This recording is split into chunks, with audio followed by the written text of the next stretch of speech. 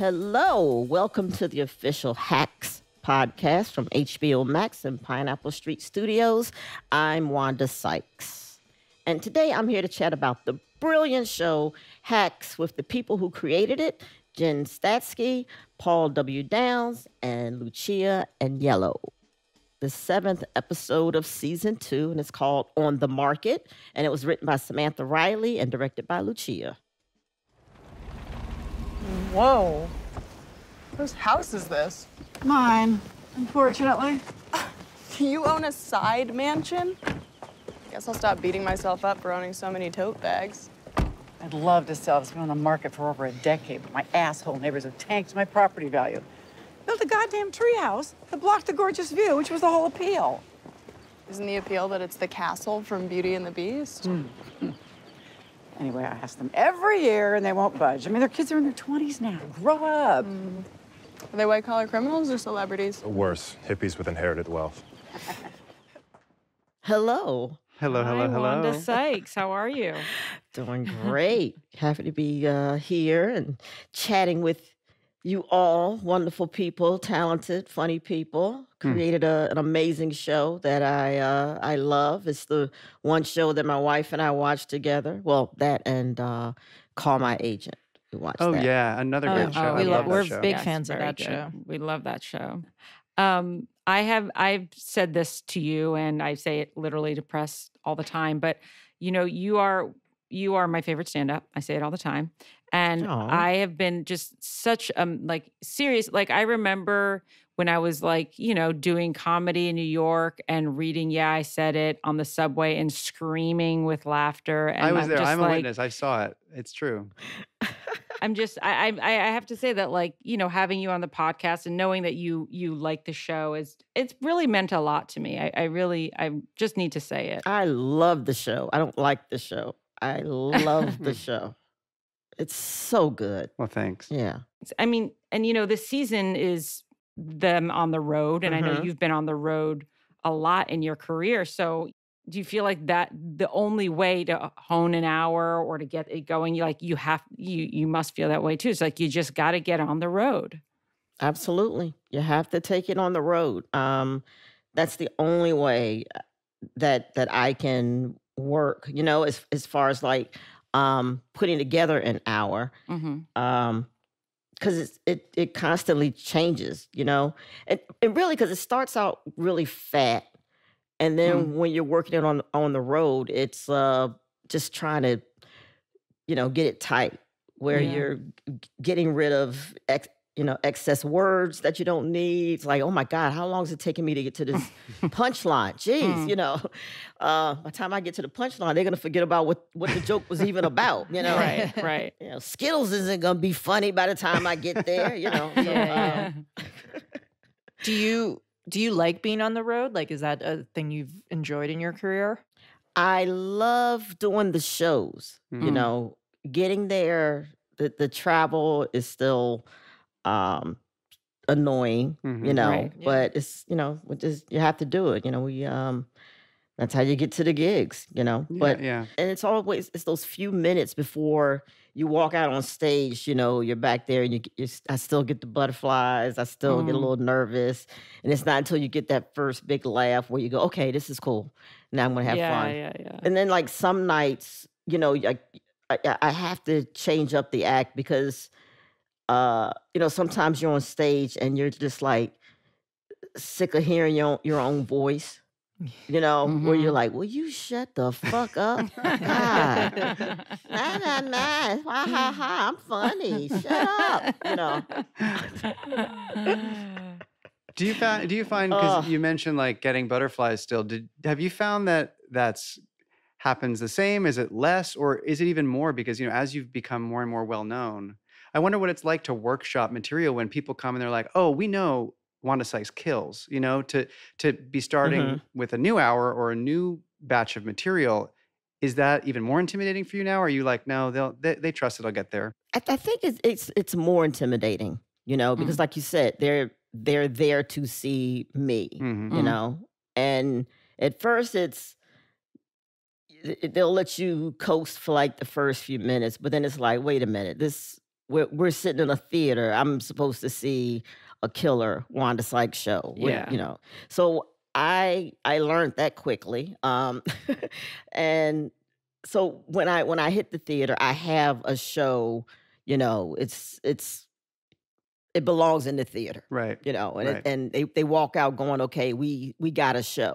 But when I know I need to, play around and Hmm. work some stuff out, then I'll book a club, Right. in between the theater dates where I walk up with some papers, a notebook or whatever, because it's like, look, this is what you're getting tonight. I don't know, I got to work some shit out. Right. Yeah. So, yeah. And when you're working something out, are you thinking about like cultivating it and curating it for the crowd? Or do you have in the back of your head, well, I'm going to tape this as a special, so it also has to translate to TV as well? Or are you not even thinking about that yet? Yeah, I'm not thinking about that yet. It's more of what I want to talk about. It's like, like if now it's gun control, it's like I got to find what that is. Right. So it's like I like I said, it's like I know what I want to talk about. I know what the message I want to get out, but then it's just how to make it, how to make it funny. Mm-hmm. Yeah, and not preachy. Right. Yeah. When you're working it out, is there like a moment where you're like, okay, it's ready now to go and tape it as a special? Or how do you kind of decide when it's at the point of it being finished or ready for a taping? When it feels like a journey, when it feels like, it's a story where from the start to the end, I was like, wow, okay, that's this is solid. This is we went on a little trip. I know what I wanted to do, when I could walk away going, oh, this is what that special was about. Mhm. Yeah. In this episode 207, Deborah hires a director to tape her special, and that's the director's Elaine, played by Susie Essman, the great Very Susie funny. Essman. The great Susie Essman. I'm working on a new hour. Oh. Totally different from the last one. I need a partner who's not going to try to change it into something it isn't. You're the only one I trust. So, would you consider directing it? Consider? Jesus, consider it considered. I'm in. Big fucking time. Great. Yes. It's important to Deborah because she trusts her, because they worked on a special together in the past, to have her direct a show, which, of course is met with some resistance by the networks. But, you have, Paige Hurwitz is your producing partner, and you have, in the last, I think 3 specials were all directed by women, right? Right. Is that something that is like, you're like, oh, I just prefer working with women? Or is it something that you consciously are like, no, it just happens to be women? Or you're like, no, this is a choice? Well, first, they're all really good directors who happen to be women. Right. And which for me is a plus. But yeah, I do enjoy working with talented women. Me too. Yeah. Yeah, I just feel like I'm being taken care of, Mhm. So here's a question I have for you. You watch Deborah Vance has been, in the comedy game for a while. You've been in the comedy game for a while. When you watch her, do you see similarities between you and her, or you and other women from, the circuit? Or what does that character feel like to you? Does it feel like somebody you've met at Catch a Rising Star or something? I don't think I don't see the similarities, between myself and Deborah. What about the addiction to needing to always be working, never to being able to turn it off? I mean, is that something that you see in yourself? The work ethic, yes. Yeah, definitely the work ethic is there. And it's like well, I guess like in Deborah's, you're not a star unless the people are there, to see you, or the deals come. And it's like this business, you don't retire. They tell you when you're, when you're retired. They show you the door, and that could go on. That could go like for years, and then all of a sudden one day your phone rings again, and you're like, oh, I'm back at work now, But yeah, there is something about the comics who are, do those residencies in Vegas or I guess Vegas, and it does feel like they aren't in show business. Right. It's like, no, they're Yeah. just working in Vegas. It's really weird.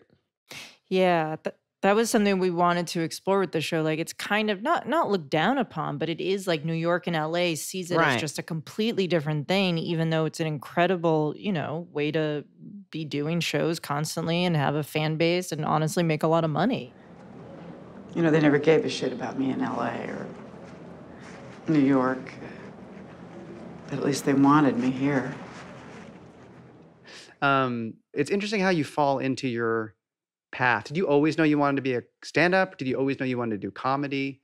What was your origin story for getting into it? Wow. I was working at the National Security Agency when I started doing stand-up. Wow.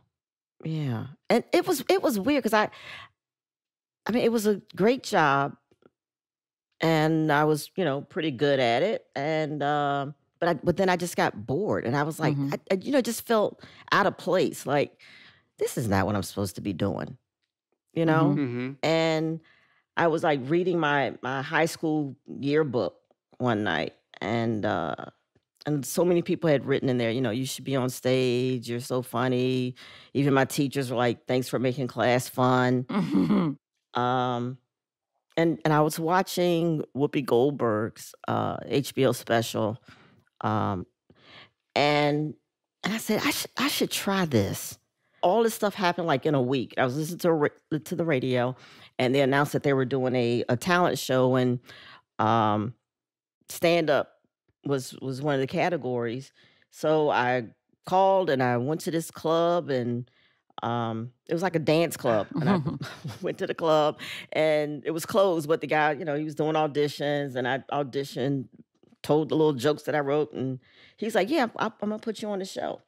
I did the show, didn't win. Tony Woods was on the show. He wow. won. Wow. No, yeah, but I had a great set, and the MC, Andy Evans, he was the local DC comic, and he was like, who the hell are you, and where have you been? Where you come from? That's so cool. I said, well, that was my first time on stage. And he Yeah. was like, get the hell out of here. I didn't even know where the comedy clubs were in DC or anything. And it started from there. And I just fell in love with it. And it just felt right. Like, oh, this is it. This is the thing. Yeah. Yeah. Yeah. Right. In our world, Deborah started as an actor, but then, went to stand up because she kind of needed something where she could only rely on herself. You started in stand up.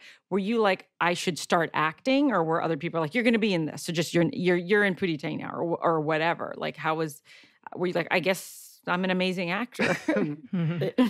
I mean, I wasn't planning on being an actor. My thing was, hey, I just want to be a really good stand-up comic and be able to make a living at it, and maybe I'll, be able to tour and eventually get into a theater, So that was pretty much my focus.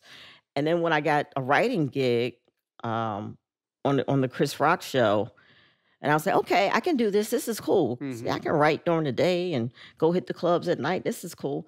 And then it was like, oh, we got to shoot this bit. Right. Wanda, here, you do it. And I was like, oh, okay. And yeah, I just started getting in front of the camera, and it just, kind of like took off from there. Yeah. My first movie, it was, I got a call, hey, they're doing Nutty Professor 2, and Eddie wants you to play this part. I'm like, wait a minute, what the hell is going on? I was like, this is crazy. I love that. I was like, this is I love an offers coming. crazy. That is so good. Oh, I can't audition for shit. I don't think I've never booked anything that I've auditioned for. Just the worst.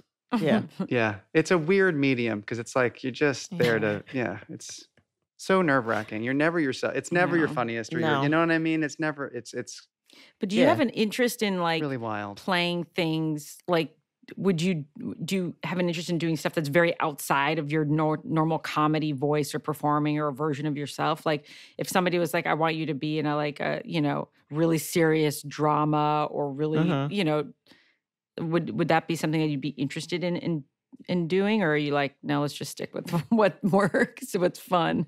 I used to say no, but I got a really good script, and I think I'm going to do it. Oh, yeah. cool. Someone sent me Cool. something. Ooh, exclusive. Hacks Yeah. podcast That's exclusive. exciting. Okay, yeah. That's very cool. You heard Yeah. it here first, folks. And are you like, okay, this is going to be my approach to this character? Are you going to do the whole, you're going to go full Meryl Streep? Like, how are you feeling about that?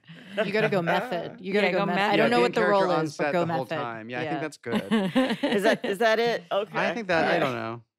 I certainly don't know. Go Daniel Day-Lewis on him. Yeah. Yeah. Jean doesn't let us call her Jean on set. We have to call her Deborah. I'm only kidding. I'm only kidding, listeners. We do call her Jean. As soon as we call cut, she's Jean.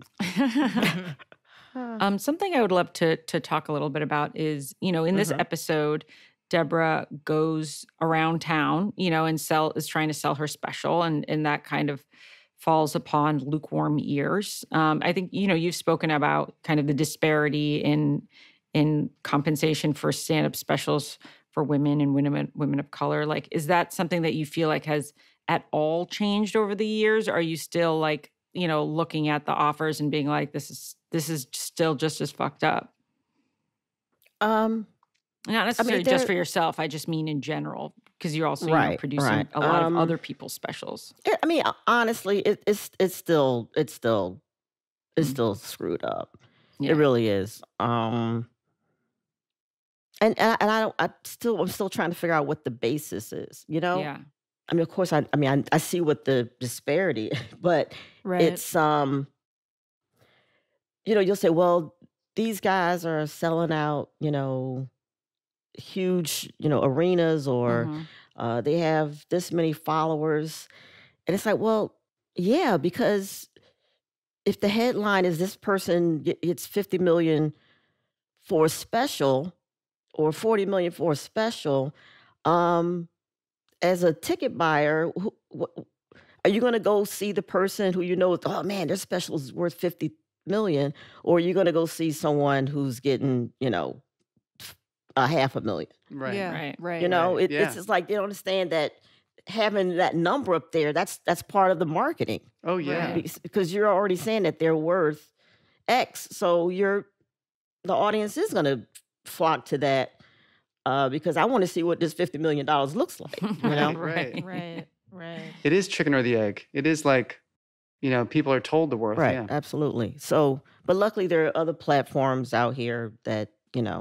like Deborah was doing, you shop around, Right. and you just get the number that you're happy with, you can live with. I mean, end of the day, they're jokes, They're jokes. Yeah. I make more jokes, Yeah. but, yeah. Okay. I made a decision. I'm not gonna take that shitty offer. I don't need a network to tell me what I'm worth. I can self-fund, I can do this myself. Are you surprised by sometimes people who come up to you and who have seen your specials or are a fan of yours? Like, has there ever been like an experience where you're like, I'm very surprised that this person is a fan of mine? Oh my! Actually, I was on Twitter and I read. I forgot who tweeted it. He said, I'll never forget this night. We were at dinner and having after dinner drinks, and Toni Morrison was quoting Wanda Sykes' detachable pussy joke. I'm like, wow. Wow. That's amazing. That's Oh my What God. the fuck? What? That blew me away. Oh my God. Blew me away. Okay. I'm Yeah. finally going to read Toni Morrison now. That You can connect. makes me think. Now you Kidding. can connect. I've read Toni Morrison. That's amazing. Of course. Isn't that Yeah, no. crazy? Yeah, that's Amazing. amazing. But like, of course, because smart people like smart people. You know what I mean? I'm like, yeah, that makes the most sense to me, actually.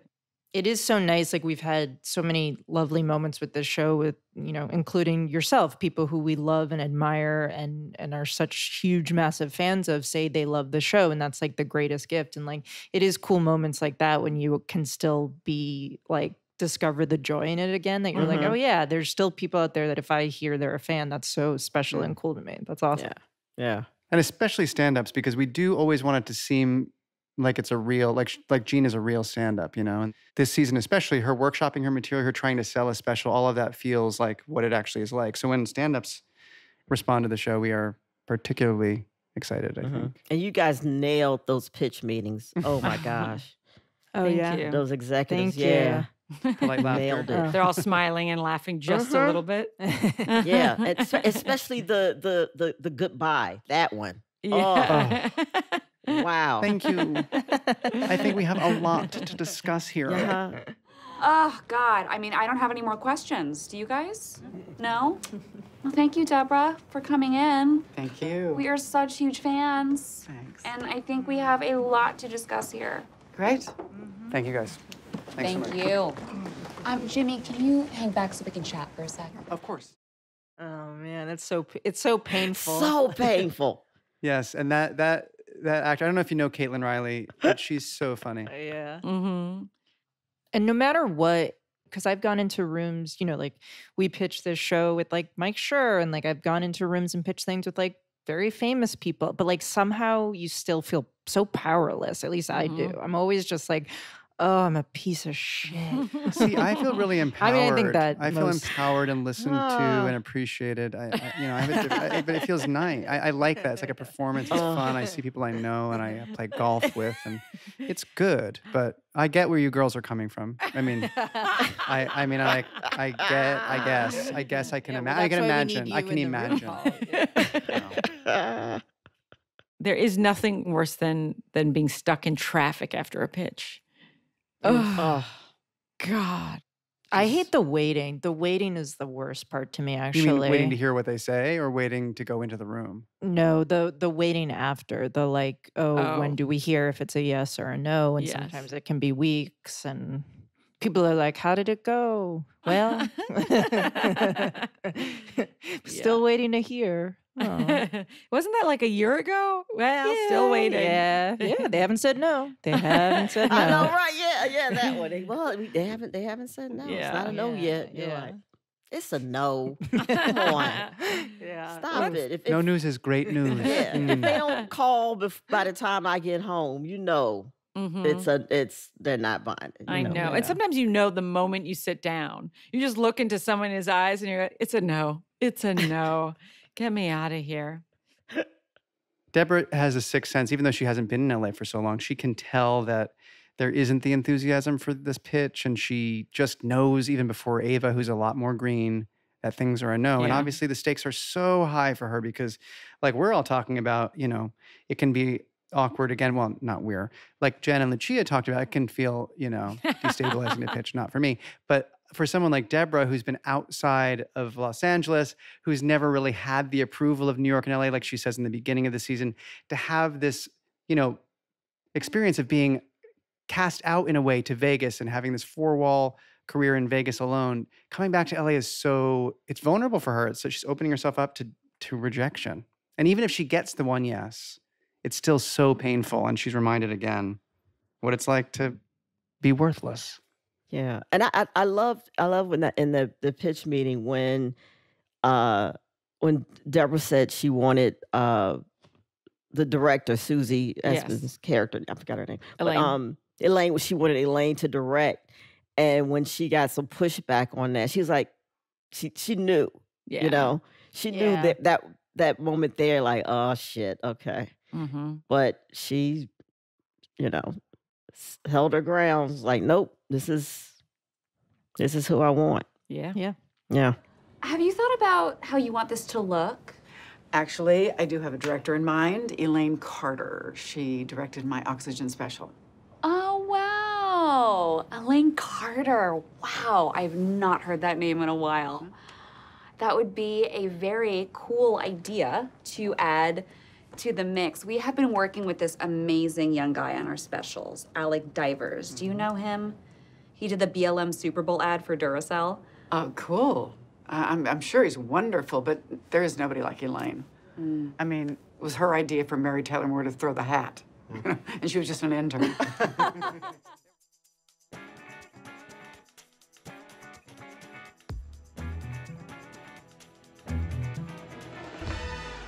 And now it's time for the part of the show where I, as the host, get my big chance to pitch the Hacks creators on what I'd like to see happen on a future season of the show.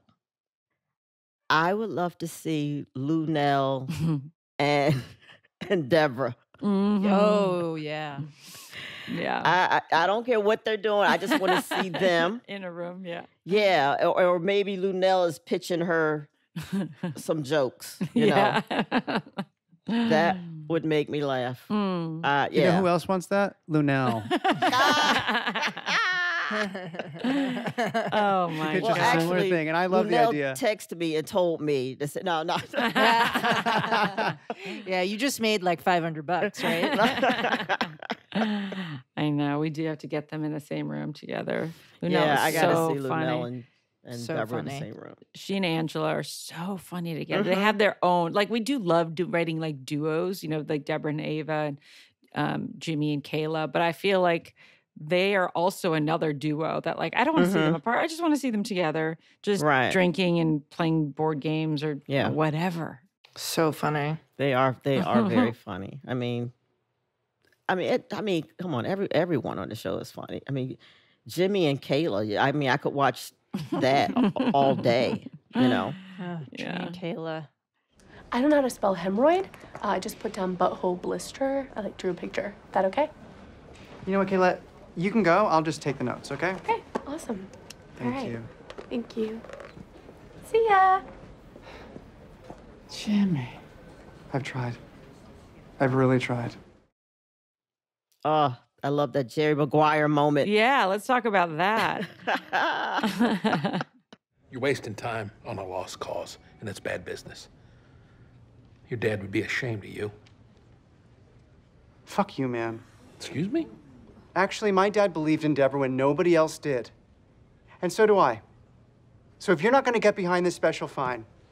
I'll do it on my own. I quit. And so do I!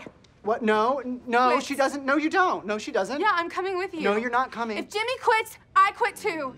Nope, she doesn't quit. She's staying here, but I am taking Silas. Buddy, grab your bag. Let's get out of this place, okay? Oh, no, sorry, man. They just promoted me. Come on. Although, you're very deserving. Congrats. Oh, thanks so much. Well, you heard it. We're out of here. That was so funny when she's like, "Yeah, I'm going." He's like, "No, no."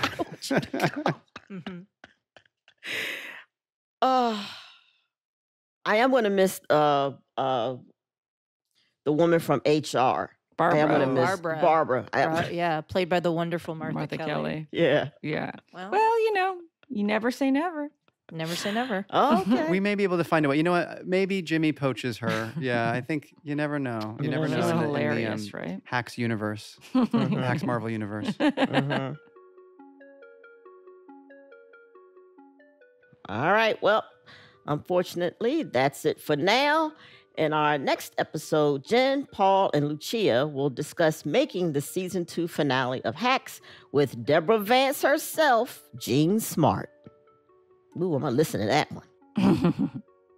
All right, guys. Thank you so much. Thank Wanda, you. thank you so Love you, much. love you, love you. Appreciate it. Love you too. Love you guys.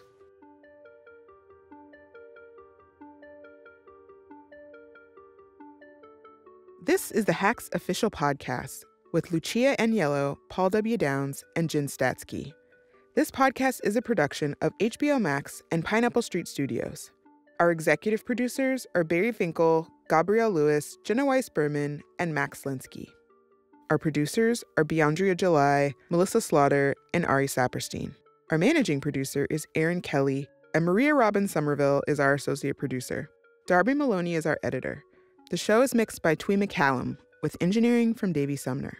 Production music is courtesy of HBO. You can watch episodes of Hacks on HBO Max. Until next time.